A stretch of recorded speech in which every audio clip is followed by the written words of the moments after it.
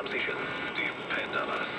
Coming up, the new gig workers law is a flop for some musicians. One coronavirus evacuee from the contaminated cruise ship in Japan overcome with emotion as she learns about the now 2-week-long quarantine. I'm Craig Figner reporting. These stories coming up after CBS News at 11 a.m. This is CBS News on the Hour.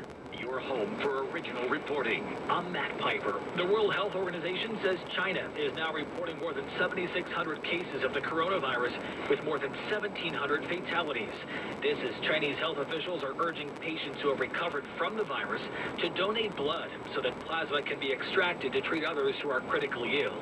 WHO Director General Tedros Ghebreyesus says more than 80% of patients experience relatively mild symptoms.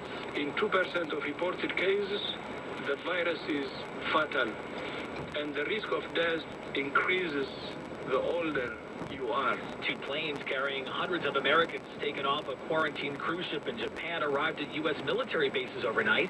14 Americans on those planes are infected. There are nearly 52,000 lab-confirmed cases worldwide.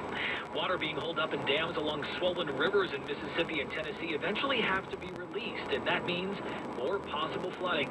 The Pearl River crest